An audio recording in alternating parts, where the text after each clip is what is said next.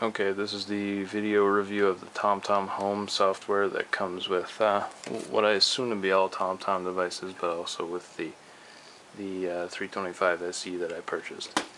So you go ahead and you plug in your TomTom device. It comes with a USB cable. You just plug it in the bottom there. Power it on, and you tell it you want to connect to the computer. Hit yes. In a few seconds, should get a screen saying it's connected. Do not disconnect.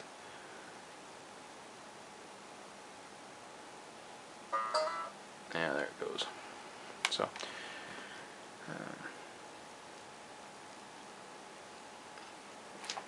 picks it up and then it goes and checks for updates. Just adjust the screen here a little bit.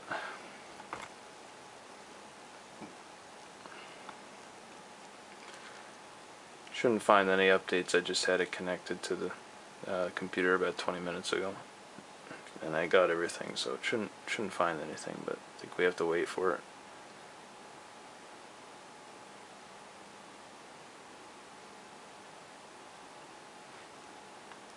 Yeah, so I found nothing, but it's a pretty easy update process through there.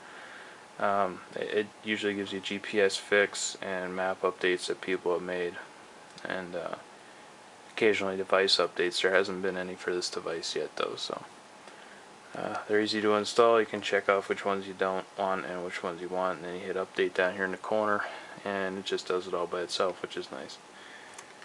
Hit back. The software, pretty easy to use. Haven't really messed around with it that much. The GPS has mainly been in the car, but you can add maps, and it goes out on the internet and finds out. Do I want to update my current map? No, I don't want to pay for that right now. You can choose maps. You can choose Canada, Alaska, and different countries. And then you can also appear. No, can I turn that off? No, I can't. But you can actually search up here in the corner too, which is cool. For if you need like a specific country or something, you can just search for it right there.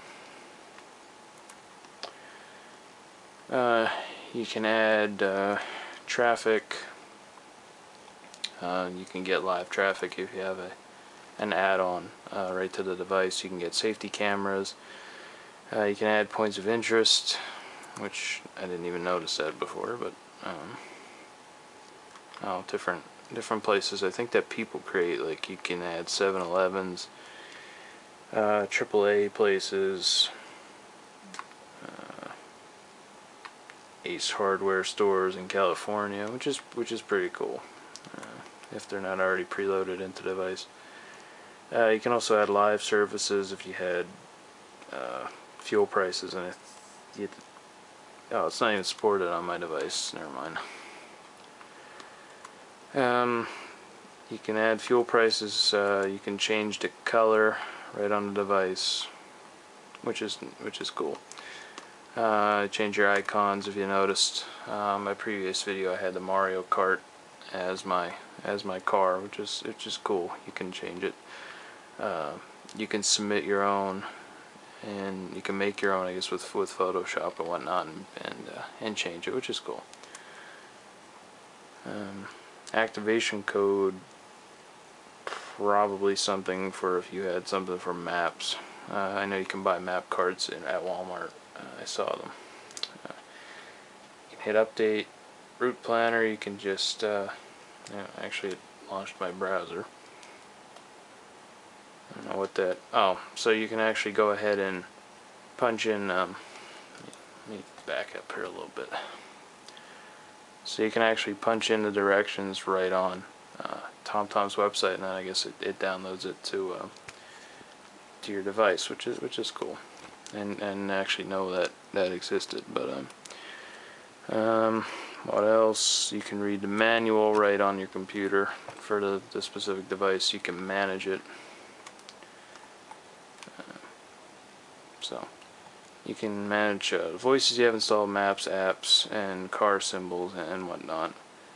and it also shows you how much free memory you have available on the device. You can back up. You can actually operate the TomTom right from your computer. It didn't work out too well the first time I tried it, so let's see if it works any better this time. And it doesn't seem to be. Is it working? Is it not?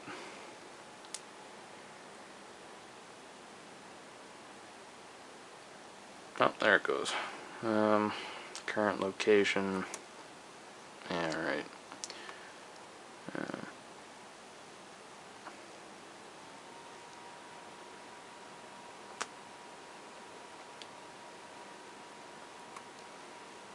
You can see it works.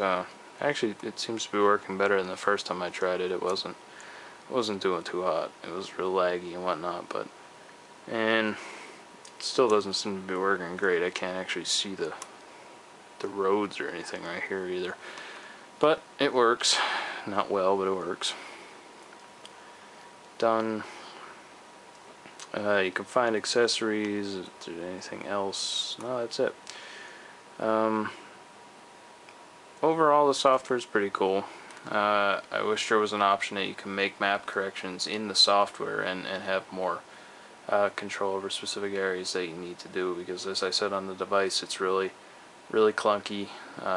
You're limited to predefined areas of the road. You can't actually set your own, as far as I'm aware anyway. And if someone knows different, then please let me know so I can change the speed limit on my main highway from 50 to 40 where it changes, so people aren't getting caught by the cops.